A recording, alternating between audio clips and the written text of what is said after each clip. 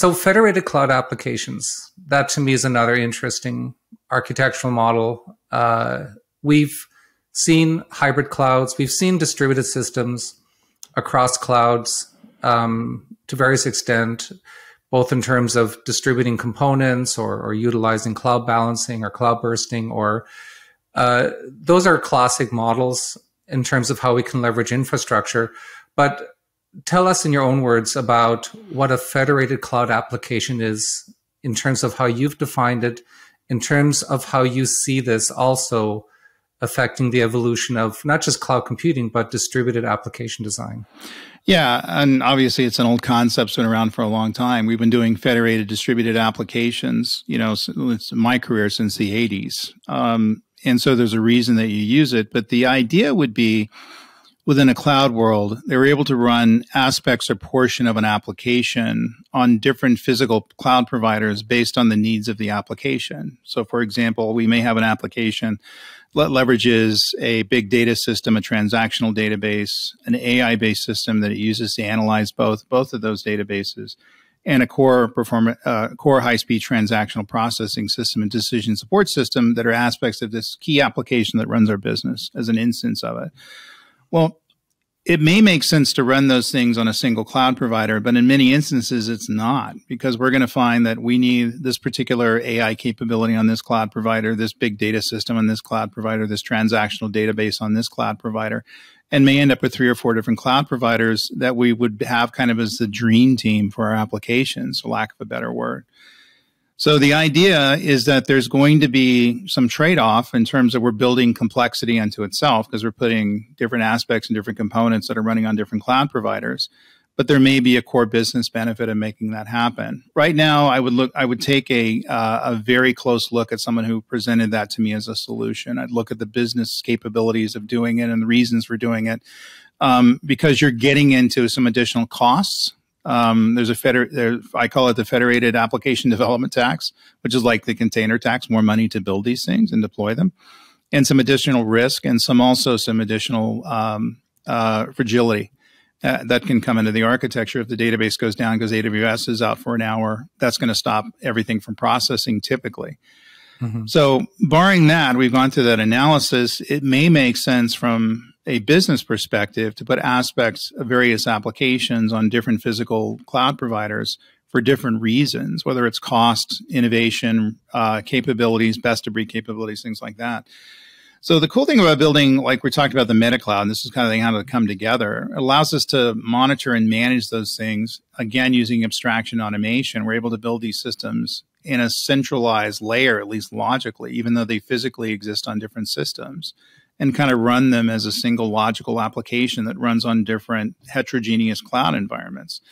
So I see that moving forward in terms of the fact that we're going to become very picky about where we run our applications on the different cloud providers that have different set of costs, different performance capabilities, and different set of security capabilities that we're going to be insistent upon.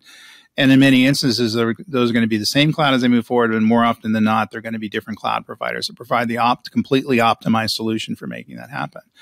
So that's kind of federated application development. It's kind of opening up your mind to run different application components on different physical infrastructure, cloud infrastructure, for example, and manage it through the same logical layer. And again, you can get to different scalability, cost effectivity, and actually get to a cloud architecture and application architecture that could be something that's near optimized. So we're not making trade-offs. We're saying, well, yeah, I know I'm using this database on this particular cloud provider, but also running my application there. I want the data to be as close to the database application to be as close to the database as I can, but this database is not very good. And therefore, it's going to be, maybe 50% optimized based on what I needed in the system versus this other database that is optimized that I would like to use. Well, this would be, why not use that database? And why not use that other application component? And why not use other containerization? So that's kind of heterogeneous federated distribution. The other thing we're moving up to is this idea of portable containerization that's able to run across various platforms. And years ago, I wrote a paper that was way out there, and I look at now. I talk about autonomous self-relocating containers for fully scalable application. And that's where you basically launch containers into a pool, very much like Kubernetes, I guess. That's what I was thinking at the time. I don't think Kubernetes was around, by the way. And it would automatically find its best place to run by having a container that can run in several different locations and run the same way, but it would make an assessment as to where it should be running based on the properties of the container, almost like what a serverless system does. It looks at the behaviors of the particular application and it allocates the number of services and memory needed to support that particular application. But this one way would be we have submit this to some sort of an abstraction layer. It would automatically self-migrate the containers, the data, to the particular platform where it was optimized and running on. And so the key for that is, okay, well, that's going to make things overly complex and give control to an automated system versus human beings.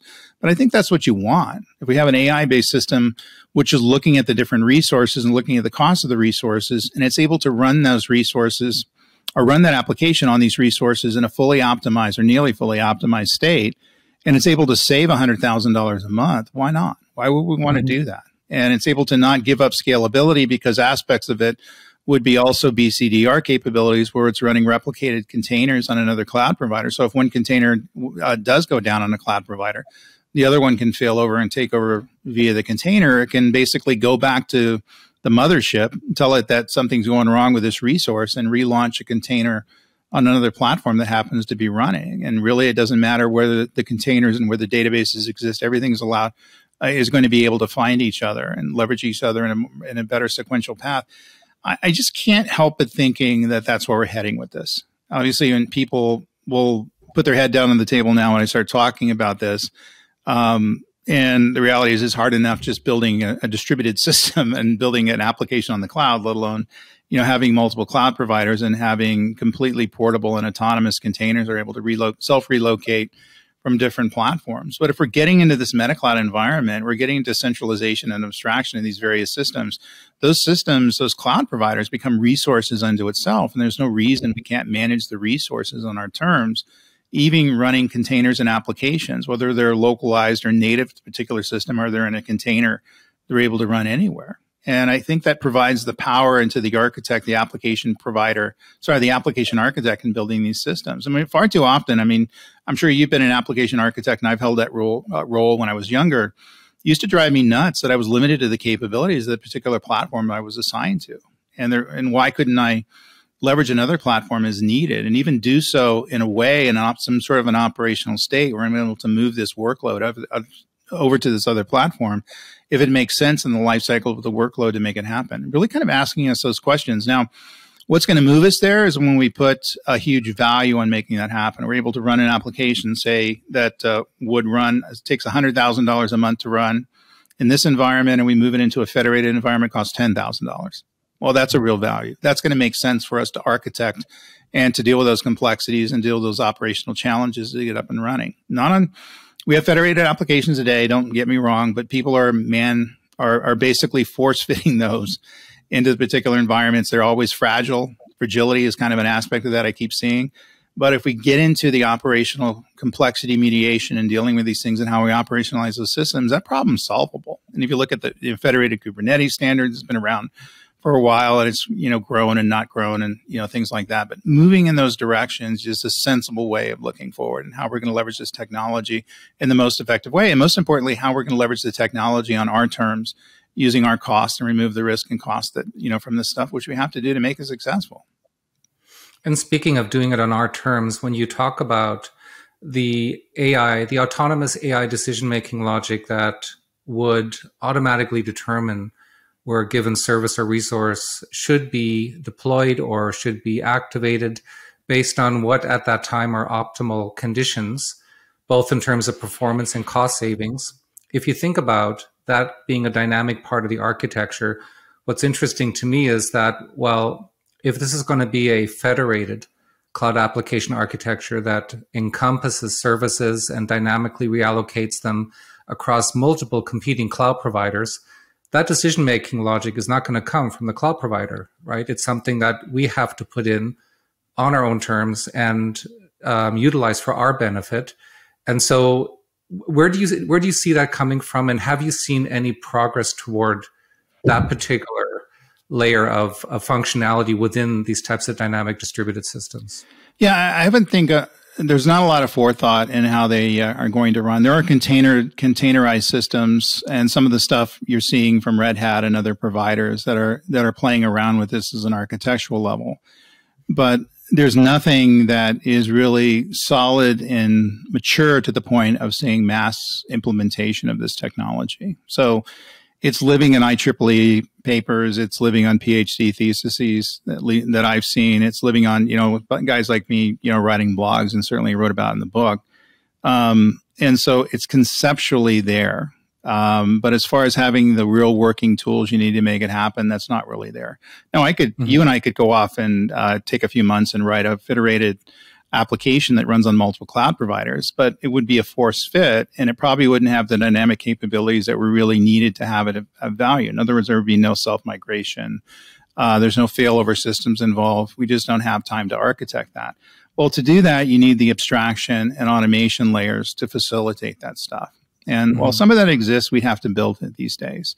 So we're not at a point where the technology is there to kind of really match the architectural ideas. And one of the things I'm a big fan of is not, writing checks that I can't cash. And so if I'm going to have an architectural point of view, it may be, something that's early stages. And I think it's good that we have this stuff early stages. I mean, the cloud was early stages. We were writing about this in the 90s, and people who are leveraging this, this consumption platform, which is centralized instead of, having individual things. And well, that became something that became part of the infrastructure.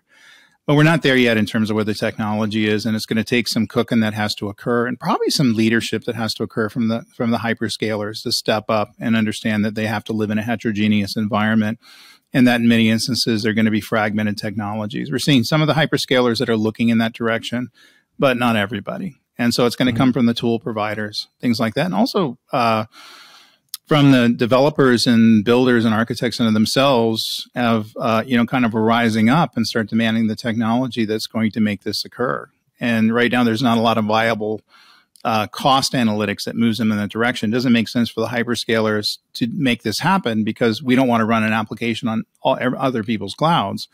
We want to run it on our cloud. So therefore, we're not going to build technology and infrastructure to enable that to happen. There may be some third-party providers that are providing those capabilities. We're starting to see those emerge today. There's just not a lot. There's not as many application of the technology. There's not as much leadership that needs to occur around how you do those architectures correctly. Yeah, unless there are untoward influences that may inhibit it, it makes too much sense to not happen. I don't know when it'll happen, but that it's a logical application of what an AI component can do.